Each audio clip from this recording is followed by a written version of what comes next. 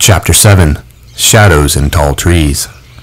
The pig run kept close to the jumble of rocks that lay down by the water on the other side, and Ralph was content to follow Jack along it. If you could shut your ears to the slow suck down of the sea and boil of the return, if you could forget how dun and unvisited were the ferny coverts on either side, then there was a chance that you might put the beast out of mind and dream for a while. The sun had swung over the vertical, and the afternoon heat was closing in on the island. Ralph passed a message forward to Jack, and when they next came to fruit, the whole party stopped and ate. Sitting, Ralph was aware of the heat for the first time that day. He pulled distastefully at his gray shirt and wondered whether he might undertake the adventure of washing it. Sitting under what seemed an unusual heat even for this island, Ralph planned his toilet. He would like to have a pair of scissors and cut his hair. He flung the mask back, cut his filthy hair right back to half an inch. He would like to have a bath, a proper wallow with soap. He passed his tongue experimentally over his teeth and decided that a toothbrush would come in handy too. Then there were his nails. Ralph turned his hand over and examined them. They were bitten down to the quick, though he could not remember when he had restarted this habit, nor any time when he had indulged it. "Be sucking my thumb next?" He looked round furtively. Apparently, no one had heard. The hunters sat, stuffing themselves with this easy meal, trying to convince themselves that they had gotten sufficient kick out of the bananas and that other olive-gray jelly-like fruit. With the memory of his sometime clean self as a standard, Ralph looked them over. They were dirty, not with the spectacular dirt of boys who had fallen into mud or been brought down hard on a rainy day.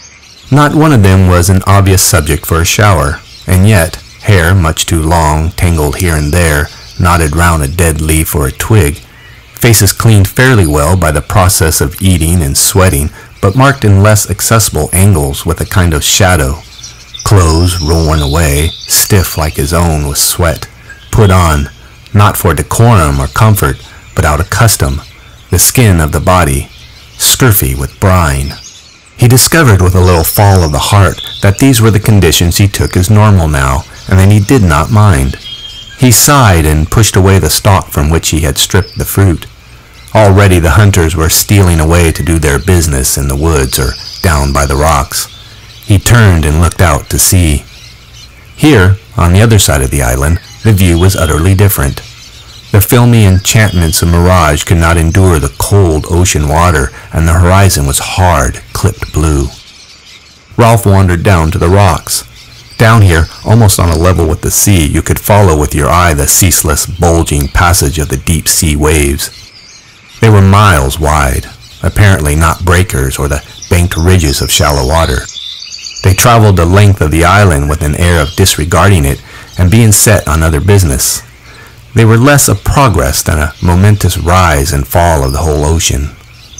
Now the sea would suck down, making cascades and waterfalls of retreating water, would sink past the rocks and plaster down the seaweed-like shining hair. Then, pausing, gather and rise with a roar, irresistibly swelling over point and outcrop, climbing with the little cliff, sending at last an arm of surf up a gully to end a yard or so from him in fingers of spray. Wave after wave, Ralph followed the rise and fall until something of the remoteness of the sea numbed his brain. Then gradually, the almost infinite size of this water forced itself on his attention. This was the divider, the barrier. On the other side of the island, swathed at midday with mirage, defended by the shield of the quiet lagoon, one might dream of rescue.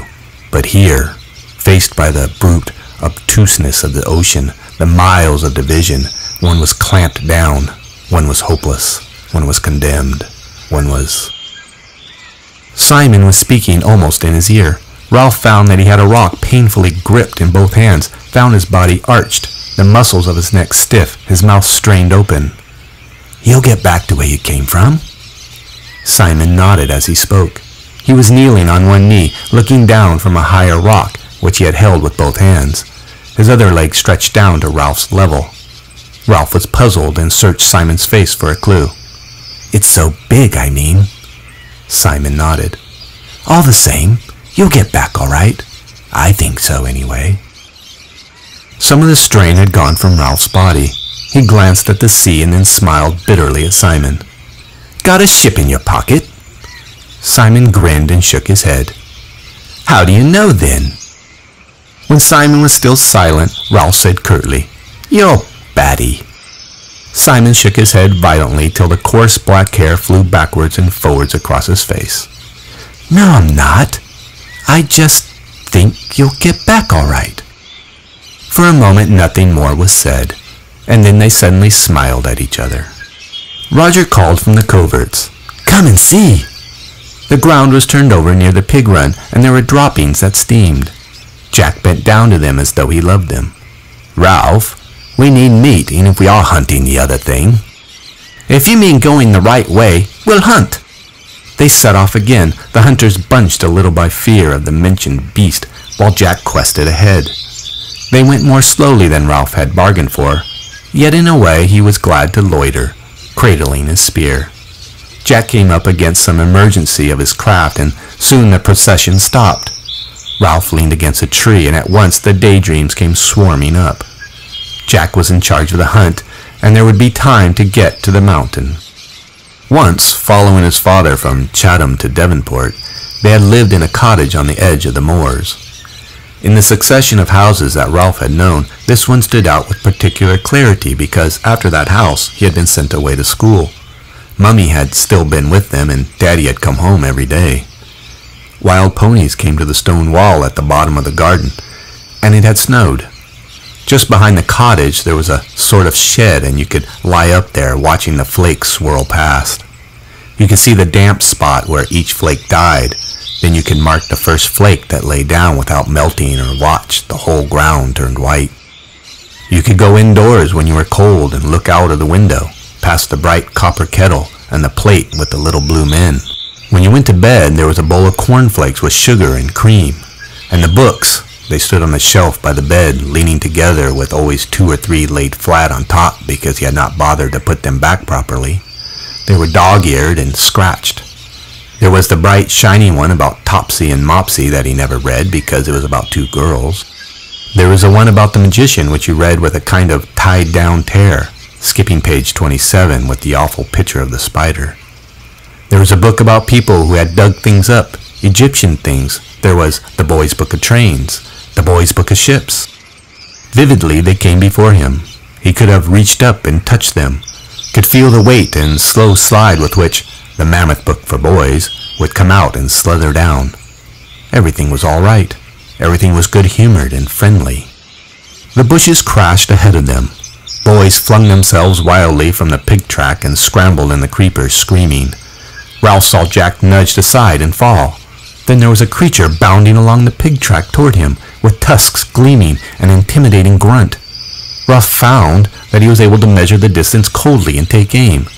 With the boar only 5 yards away, he flung the foolish wooden stick that he carried, saw it hit the great snout and hang there for a moment. The boar's note changed to a squeal, and it swerved aside into the covert. The pig run filled with shouting boys again. Jack came running back and poked about in the undergrowth. "Through here!" "But he'd do us!" "Through here, I said!" The boar was floundering away from them. They found another pig run parallel to the first, and Jack raced away. Ralph was full of fright and apprehension and pride. "I hit him! The spear stuck in!" Now they came unexpectedly to an open space by the sea. Jack cast about on the bare rock and looked anxious. "He's gone." "I hit him," said Ralph again, "and the spear stuck in a bit." He felt the need of witnesses. "Didn't you see me?" Maurice nodded. "I saw you, right bang on his snout. Whee!" Ralph talked on excitedly. "I hit him all right. The spear stuck in. I wounded him." He sunned himself in their new respect and felt that hunting was good after all. "I walloped him properly. That was the beast, I think." Jack came back. "That wasn't the beast. That was a boar." "I hit him." "Why didn't you grab him?" "I tried." Ralph's voice ran up. "But a boar?" Jack flushed suddenly. "You said he'd do us. What did you want to throw for? Why didn't you wait?" He held out his arm. "Look." He turned his left forearm for them all to see. On the outside was a rip. Not much, but bloody. He did that with his tusks. I couldn't get my spear down in time. Attention focused on Jack. That's a wound, said Simon, and you ought to suck it, like Berengaria. Jack sucked. I hit him, said Ralph indignantly. I hit him with my spear. I wounded him. He tried for their attention. He was coming along the path. I threw, like this. Robert snarled at him. Ralph entered into the play and everybody laughed. Presently, they were all jabbing at Robert, who made mock rushes. Jack shouted, Make a ring! The circle moved in and round. Robert squealed in mock terror, then in real pain. Ow, stop it, you're hurting! The butt end of a spear fell on his back as he blundered among them. Hold him! They got his arms and legs. Ralph, carried away by a sudden thick excitement, grabbed Eric's spear and jabbed at Robert with it. Kill him! Kill him! All at once, Robert was screaming and struggling with the strength of frenzy. Jack had him by the hair and was brandishing his knife. Behind him was Roger, fighting to get close. The chant rose ritually, as at the last moment of a dance or a hunt. Kill the pig! Cut his throat! Kill the pig! Bash him in! Ralph, too, was fighting to get near, to get a handful of that brown, vulnerable flesh. The desire to squeeze and hurt was overmastering. Jack's arm came down. The heaving circle cheered and made pig-dying noises. Then they lay quiet, panting, listening to Robert's frightened snivels. He wiped his face with a dirty arm and made an effort to retrieve his status. Oh, my bum! He rubbed his rump ruefully. Jack rolled over. That was a good game. Just a game, said Ralph uneasily. I got badly hurt at a rugger once. We ought to have a drum, said Maurice. Then we could do it properly. Ralph looked at him. How properly? I don't know. You want a fire, I think, and a drum, and you could keep time to the drum. You want a pig, said Roger, like a real hunt. Or someone to pretend, said Jack. You could get someone to dress up as a pig, and then he could act, pretend to knock me over and all that. You want a real pig, said Robert, still caressing his rump, because you've got to kill him. Use a little in, said Jack, and everybody laughed.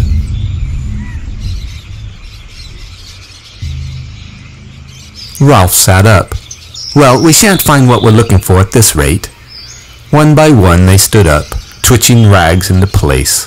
Ralph looked at Jack. Now for the mountain. Shouldn't we go back to Piggy, said Maurice, before dark? The twins nodded like one boy. Yes, that's right. Let's go up there in the morning. Ralph looked out and saw the sea. We've got to start the fire again.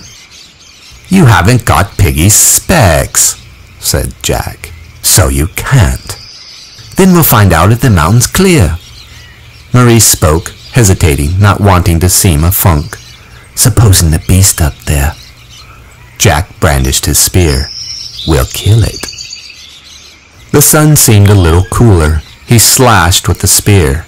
What are we waiting for?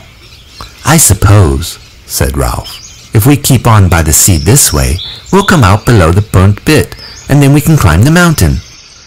Once more Jack led them along by the suck and heave of the blinding sea. Once more Ralph dreamed, letting his skillful feet deal with the difficulties of the path. Yet here his feet seemed less skillful than before. For most of the way they were forced right down to the bare rock by the water, and had to edge along between that and the dark luxuriance of the forest. There were little cliffs to be scaled, some to be used as paths, lengthy traverses where one used hands as well as feet. Here and there they could clamber over wave-wet rock, leaping across clear pools that the tide had left. They came to a gully that split the narrow foreshore like a defense. This seemed to have no bottom, and they peered awe-stricken into the gloomy crack where the water gurgled. Then the wave came back. The gully boiled before them, and spray dashed up to the very creeper, so that the boys were wet and shrieking. They tried the forest, but this was thick and woven like a bird's nest.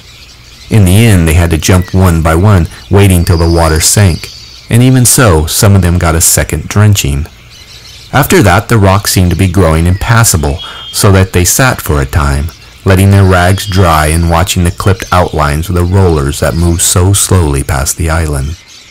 They found fruit in a haunt of bright little birds that hovered like insects. Then Ralph said they were going too slowly. He himself climbed a tree and parted the canopy and saw the square head of the mountain seeming still a great way off. Then they tried to hurry along the rocks, and Robert cut his knee quite badly, and they had to recognize that this path must be taken slowly if they were to be safe. So they proceeded after that as if they were climbing a dangerous mountain, until the rocks became an uncompromising cliff, overhung with impossible jungle and falling sheer into the sea. Ralph looked at the sun critically. "Early evening, after tea time at any rate." "I don't remember this cliff," said Jack, crestfallen. "So this must be the bit by the coast I missed." Ralph nodded. "Let me think." By now, Ralph had no self-consciousness in public thinking, but would treat the day's decisions as though he were playing chess. The only trouble was that he would never be a very good chess player. He thought of the little uns and Piggy. Vividly he imagined Piggy by himself, huddled in a shelter that was silent except for the sounds of nightmare. "We can't leave the little uns alone with Piggy, not all night." The other boys said nothing but stood round watching him. "If we went back, we should take hours." Jack cleared his throat and spoke in a queer, tight voice. "We mustn't let anything happen to Piggy, must we?" Ralph tapped his teeth with the dirty point of Eric's spear. "If we go across," he glanced round him, "someone's got to go across the island and tell Piggy we'll be back after dark." Bill spoke, unbelieving. "Through the forest by himself? Now? We can't spare more than one." Simon pushed his way to Ralph's elbow. "I'll go if you like. I don't mind, honestly." Before Ralph had time to reply, he smiled quickly, turned and climbed into the forest. Ralph looked back at Jack, seeing him infuriatingly for the first time. "Jack, that time you went the whole way to the Castle Rock." Jack glowered. "Yes?" "You came along part of this shore, below the mountain, beyond there." "Yes." "And then—" "I found a pig run. It went for miles." "So the pig run must be somewhere in there." Ralph nodded. He pointed at the forest. Everybody agreed sagely. "All right then, we'll smash away through till we find the pig run." He took a step and halted. "Wait a minute though. Where does the pig run go to?" "The mountain," said Jack. "I told you."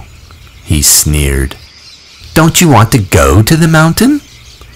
Ralph sighed, sensing the rising antagonism, understanding that this was how Jack felt as soon as he ceased to lead. "I was thinking of the light. We'll be stumbling about." "We were going to look for the beast." "There won't be enough light." "I don't mind going," said Jack hotly.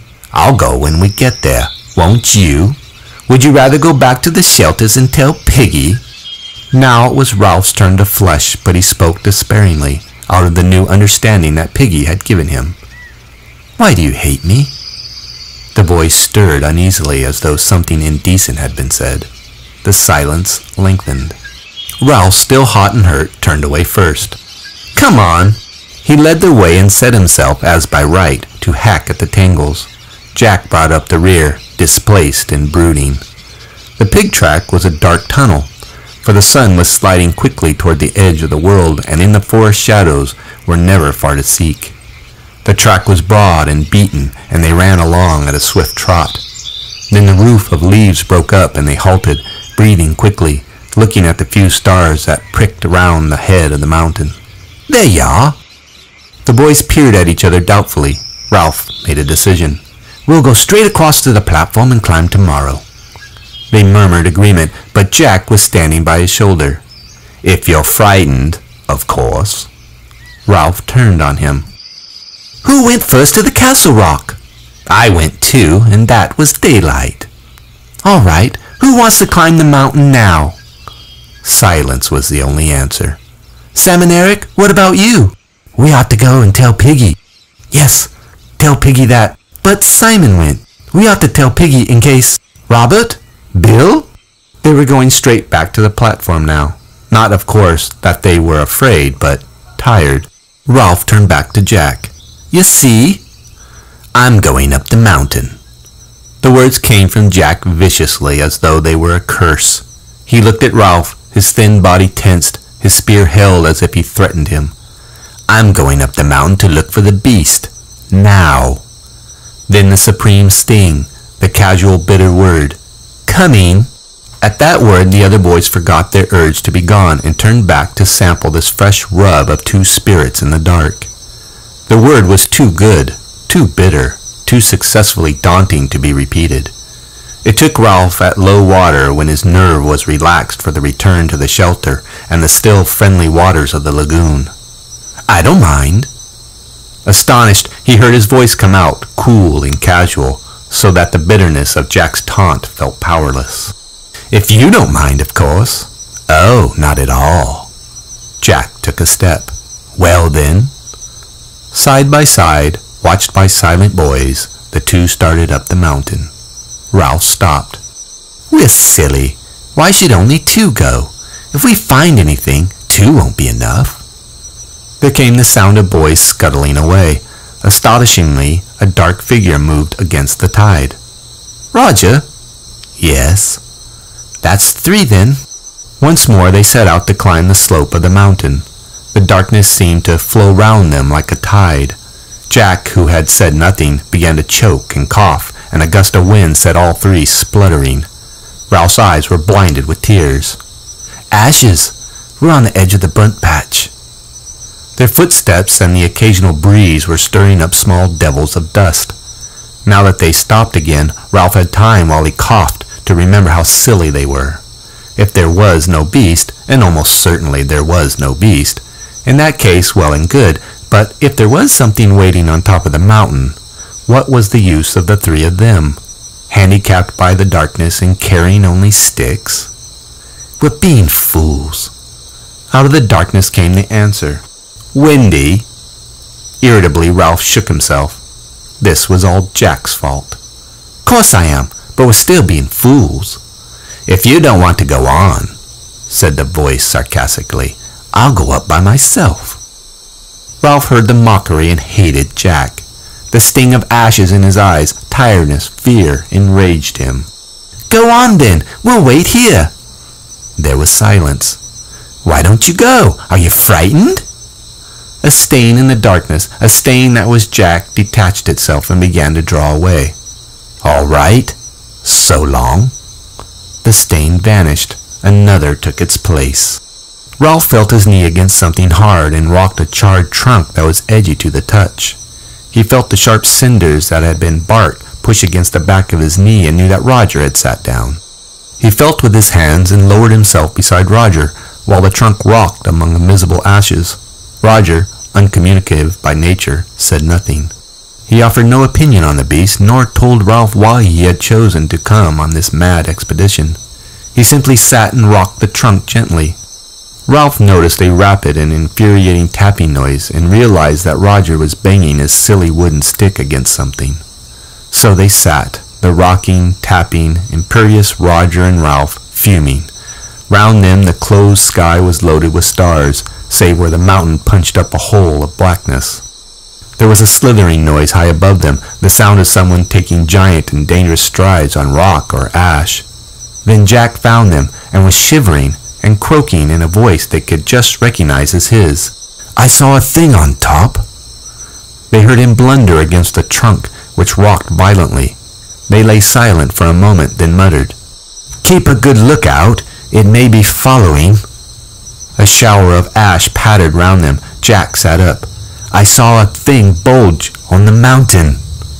"You only imagined it," said Ralph shakily. "Because nothing would bulge, not any sort of creature." Roger spoke. They jumped, for they had forgotten him. "A frog?" Jack giggled and shuddered. Some frog. There was a noise, too, and a kind of plop noise. Then the thing bulged. Ralph surprised himself, not so much by the quality of his voice, which was even, but by the bravado of his intention. "We'll go and look." For the first time since he had first known Jack, Ralph could feel him hesitate. "Now?" His voice spoke for him. "Of course." He got off the trunk and led the way across the clinking cinders up into the dark, and the others followed.